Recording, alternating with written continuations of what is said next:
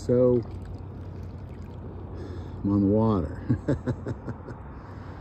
Now this is kind of a big step for me because God has shown me a few things that have a lot to do with being out here on the water.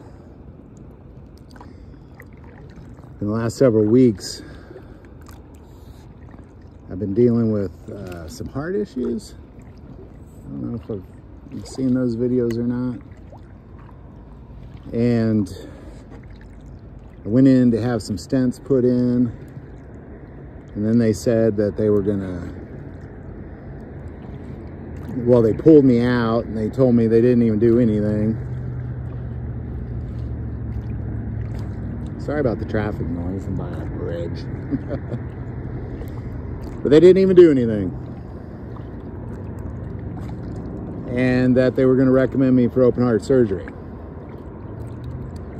And my wife spoke up and asked about a certain procedure that did not involve open heart surgery. And they kind of said, well, maybe, you know, we can maybe entertain this idea. So I went and met with a surgeon, and she just immediately was like, all right, here's the plan. We're going to saw open your sternum. We're going to open up your chest. We're going to take this vein out of your arm. We're going to connect it there. And we're going to take this vein out of your leg. And we're going to connect it there. And you might have a stroke, and you're probably going to go into AFib, and you'll probably get infected, and it'll take weeks to recover if you live through it. And when she asked if I had any questions, I just kind of got choked up and I couldn't really ask, you know, and couldn't really speak. So I asked about the same thing my wife asked about with the other doctor, and she said, well, that's a possibility, and she scheduled me an appointment with him today. And I met with him, and he said that he thought that open heart surgery probably wasn't the best idea, that there was stuff I could do. So that's what I'm going to do. It's a two-part process. They don't have to open up my heart. They go through an artery in my wrist again. Little robots and cameras and stuff. Anyhow, what God showed me, so why are you on the water? You know, like, well, he showed me that there's definitely a word in me that he has to share. And then I had to get back out on the water, and that he showed me my laziness. He showed me that ultimately it's my laziness. Like I would, you know, he's telling me to get out on the lake and film Bible content, and we're going to a cave and film Enoch, you know, and those things they're intimidating, and quite honestly, it's easier just to sit in your house and film something about what the ATF's up to, or, you know, nonsense like that. So here I am. He showed me that, you know, if you're gonna be fearful of that little stuff, but yet here you are facing this thing with your heart, you know, sawing open your chest. Here you are dealing with this thing, but yeah, going into a cave's too hard, or getting out on the water's too hard. So I'm out here, and I've been prayerfully like, well, what am I doing out here, God? And the last time I came out to the water, he had me go through Matthew from chapter 24 until the end, verse by verse. And it was life-changing for me, and many people that watched it said it was life-changing for them.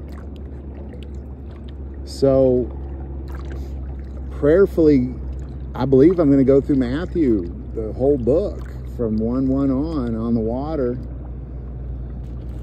I did, you know, I'll try to get to a quieter place for sure. I just kind of dropped in real quick by this bridge. You know, there's a little ramp back there for canoes and kayaks. I'll try to get somewhere much more quiet for this particular thing, even if I got to row there.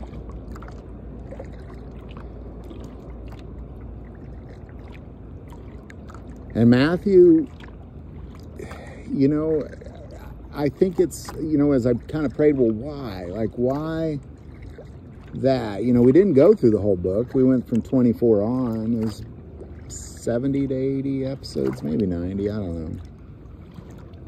Maybe less, I don't know. But it was life-changing. I do know that. I do know that. And while I'm out here, I'm probably going to do a little fishing. Kind of brought a pole with me today. Wasn't sure whether I was going to break this out or not, honestly. I think I need to restring it, actually, so maybe not. But I'll get a little fishing done for sure while I'm out here. Of course, I got Benjamin with me. But this is just something that's, when I ask God why, it's because the American church is ignorant to the teachings of Jesus Christ. That's just what the Spirit told me. The American church is ignorant to the teaching of Jesus Christ. And you can know that because they can say what the teachings of Jesus Christ is, and they can talk about it, but their actions show the opposite, which means they're actually ignorant to the teachings of Jesus Christ. If Jesus teaches us to love our neighbors and we hate our neighbors, then we're ignorant. If Jesus teaches us to take care of the least of these and we just take care of ourselves, again, we're ignorant. And you're staring at it. We're all staring at it. That's why it's so incredibly important that we go through this book verse by verse, because, you know, most of the Gospels, I mean, quite honestly, is taken out of context to feed doctrines of demons. Most of it. You know, people will grab a verse, you know, Jesus will sit there and talk for 3 or 4 chapters, and they'll just take a verse and run with it, man. It had nothing to do with anything he's talking about. At all. They're ignorant. Just call it what it is. If I say look up and you look down, you're ignorant to directions. Just face it. If I say go east and you go west, you're ignorant to directions. If I say don't run and you start sprinting, you're ignorant to directions. And that's really what Jesus has done. And he's got to be, well, let's just say it's going to get worse and worse and worse. And the Antichrist will eventually reign, which is why it's so incredibly important that as Christians, we understand what it is Jesus is trying to teach us, because otherwise we'll be deceived, easily deceived. Most of our country is already easily deceived. Easily deceived. Not even kind of deceived. Easily deceived. And you can stare at it. There's people out there that would do anything to get their way politically, or, you know, do anything to get their way when it comes to who they want in office. And they'll raise their hands in church on Sunday and praise Jesus and, oh, I love my Lord. But they won't do anything for him. They'll do nothing. They'll do anything for the politician. They'll do nothing for Jesus. Like, not even throw 20 bucks in the plate, half of them. All they want is my money.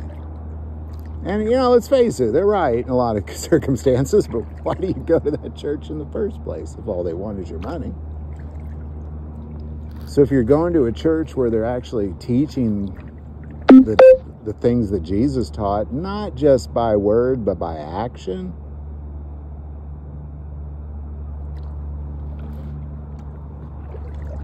and you're giving money to them, well, then they're probably using it to feed the hungry, clothe the naked, take care of the widows, orphans, visit the prisoners and the sick, go out and minister to people, raise disciples, perform miracles, that kind of thing.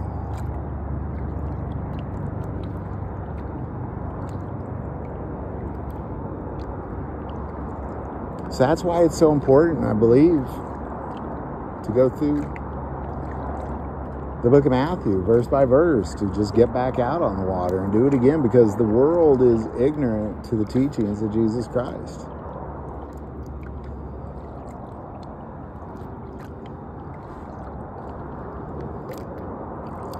So there you go. I hope you join us. We're going to get started tomorrow. You know, understanding the lineage of Jesus Christ is kind of the first part of Matthew, and that part's extremely important to understand the path that led to him and who those people were along that path. It's incredibly beautiful, and it's important. It's important because it points towards his Godhead. And it just, I think I'm going to try really hard not to get frustrated through this process too. And really lean on Spirit, because I think the reason I'm so upset is because the Spirit's upset. You look around and you see what the Christian church in America is today, and it's not okay. It's not really, I don't know if I'd even call it, I mean, they're definitely not the church, because the church is not a building. The church is me and you. We are the church. So if you go into the building with a plus sign on it, and that's all you do, and then you come out and you do nothing, you are not the church. Just face it, you're not. And if the ministry at your church doesn't leave the four walls of your church, you have no ministry. Whether you're a pastor, I don't care who you are, if it doesn't leave the church, you have no ministry. And you need to really begin to question yourself, you know, are we feeding hungry people, or are we just feeding ourselves? What is it we're actually doing out here at this church, or AKA the building with a plus sign on it? What are we actually doing there?